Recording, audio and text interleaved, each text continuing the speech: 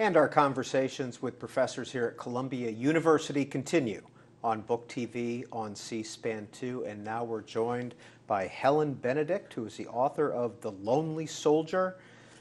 Professor Benedict, you start your book out with a quote by Martha Gellhorn. War happens to people one by one. Yes. What does that mean? I was struck by that quote because I was following the war home to the heart of every individual fighter, which is a phrase I'm quoting from D.H. Lawrence. And war does affect every single individual involved in it, whether they be soldiers or civilians. It's a monster that reaches deep inside every single person and turns every life upside down, and I thought it was a very apt quote. How many women served in the Iraq War? About 200,000, actually over 200,000 have served in Iraq and Afghanistan together. Americans? Yeah, Americans with the military. And is that unusual? Yes. The Iraq War in particular set a precedent historically. More women have served and been wounded and killed in the Iraq War by around 2005, 2 years into the war already, than all the American wars put together since World War II, including Afghanistan. So it was a huge, huge difference. 1 in every 10 troops in Iraq was a woman. Did they serve in different capacities than they have served in the past? Yes. Because of the nature of the war, which is basically a guerrilla war, the nature of all wars these days, there isn't any front line in our old-fashioned sense of, drawing a line in the sand or having an area where the soldiers from the enemy sides will meet up and fight. That just doesn't happen anymore. Battles take place in roads, in hospitals, even if you're driving a truck full of toilet paper, you can be attacked. So because there's no front line, even if you're combat support or you're an engineer or a cook, you can get drawn into battle. And many, many women also were being used as gunners and working alongside with the infantry, doing exactly the same jobs as the infantry because of the shortage of troops.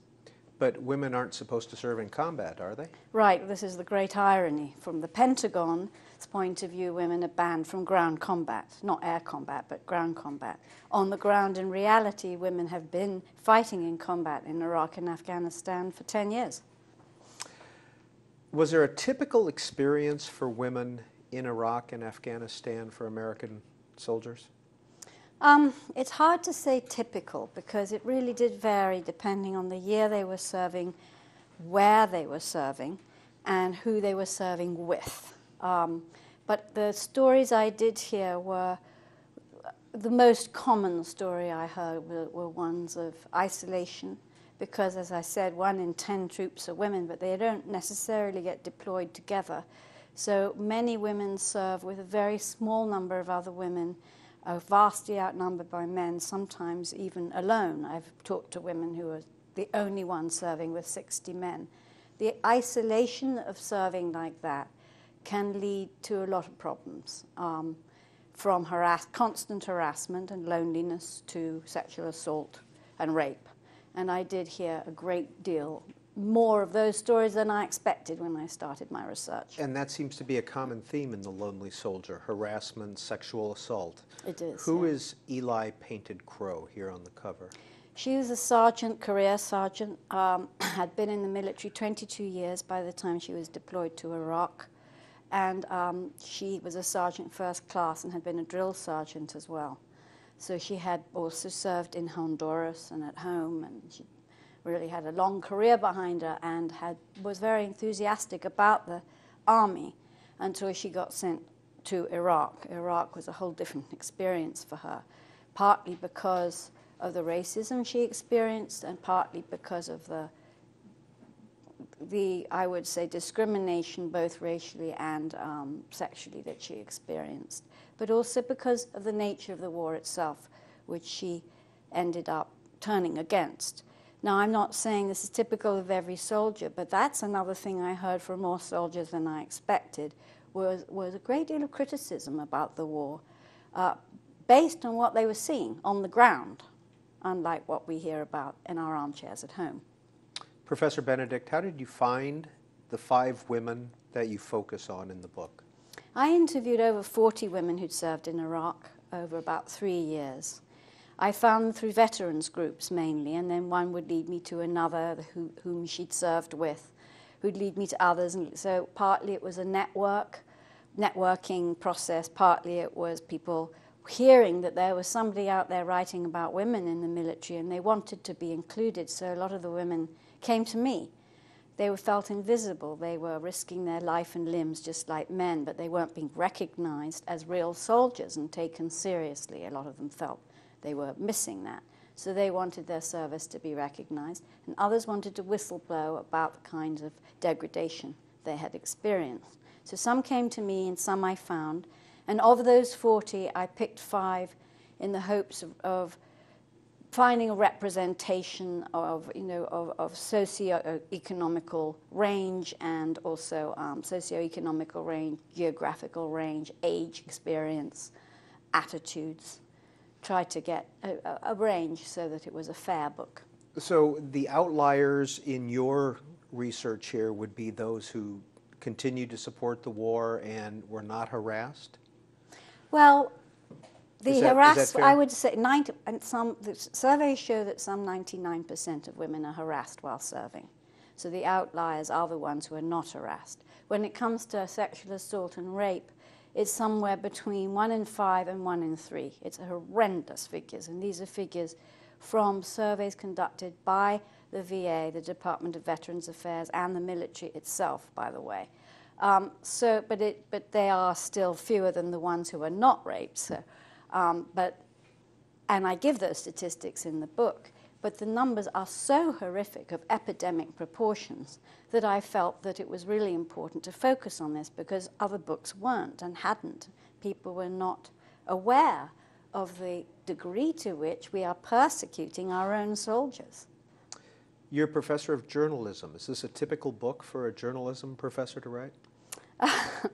Well, in our journalism school, we are working journalists, and a lot of us do in-depth investigative reporting.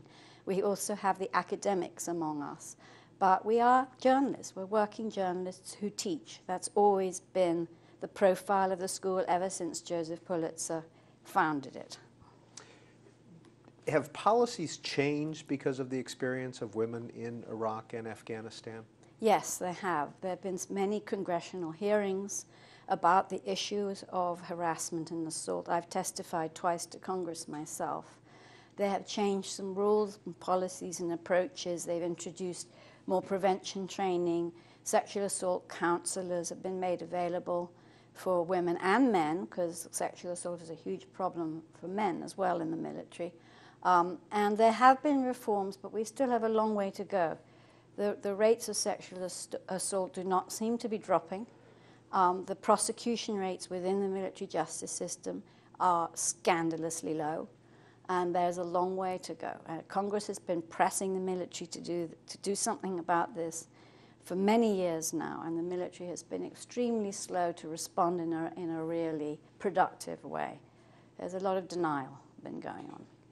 Should women be allowed to serve in combat? Yes. We are human beings. We have a right to have whatever jobs we want. Not all of us will choose that job. Not all of us would want to be in combat, but not all men want to be in combat either. It's very paternalistic to deny women a chance at a job just because of their gender. And indeed, there's a suit going on right now that the New York Times wrote about this very morning in its editorial, on behalf of 2 women officers who are suing and claiming that it's unconstitutional to bar women from combat because it denies them equal protection under the law. Now, Helen Benedict, you also wrote a novel called Sand Queen. What is this book? It comes from the same research. I'm really writing a cycle of books about the Iraq War, non-fiction and fiction combined. It is the story of a woman soldier in Iraq at the very beginning of the war. She's guarding the first and biggest prisoner of war camp we set up over there called Camp Buka. And it goes back and forth between her story, her experience as a woman soldier, and the story of an Iraqi civilian woman.